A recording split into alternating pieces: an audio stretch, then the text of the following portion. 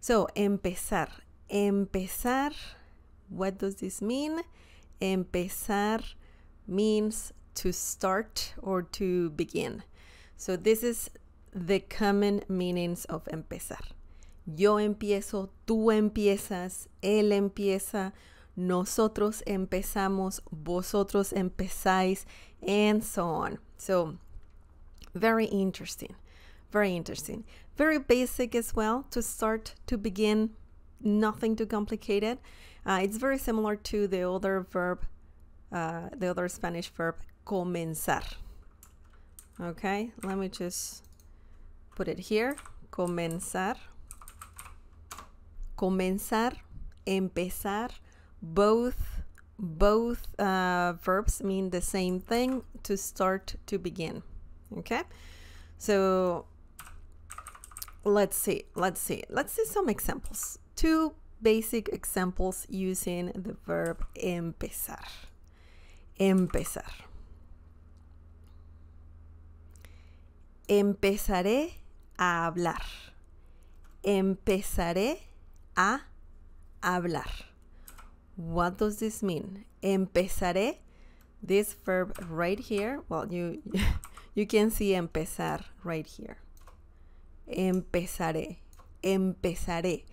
Yo empezaré. We don't need yo, but you can have it. You can say it. Yo empezaré. Yo means I. Okay, empezaré. That sounds like future tense. A, by the way, a is used with this verb very often. Very often. If you want to add more to the sentence, you can use empezar plus a. Okay, empezar a. In this situation, it's future tense, empezaré a. So someone, in this case, yo, empezaré a, so I will start or I will begin. And then we have a second verb right here, hablar, hablar. Hablar means to talk, okay? To speak, to talk. Now let's look at the meaning. I'm pretty sure you know it. I pretty much told you the meaning. This means I'll start talking. I'll start talking, okay?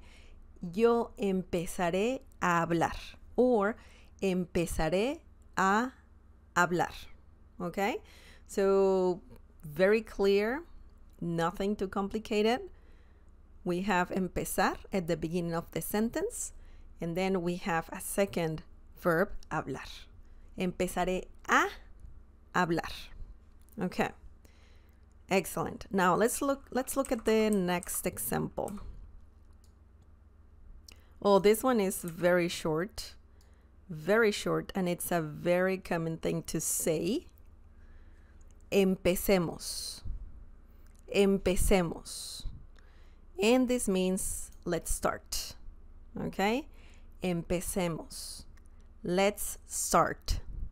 Very, very simple. Or this also means let's begin.